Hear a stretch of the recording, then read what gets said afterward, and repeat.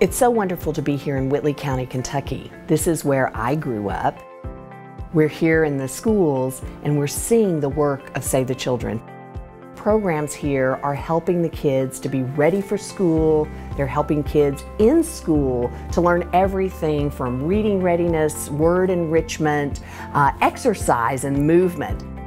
I am so fortunate to work for Johnson & Johnson, where we have a commitment to children every day and a long-term partnership with Save the Children. We've been able to work on newborn survival, bolstering health systems in every way so that children have healthy beginnings.